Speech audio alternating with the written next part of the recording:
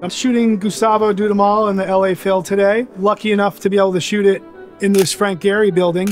I mean, this building, I can't really be here without taking photographs. Like, we were standing out in front earlier and I couldn't help myself. Every time the light changes, you're seeing something different. I shot here a couple years ago. There's a big banner that's out there right now with my photograph of Gustavo on it, which is really cool. When I met him and I saw his energy, and I think people have that mutual respect, and then you realize, you know, it is a collaboration. He's really there and he's given something back.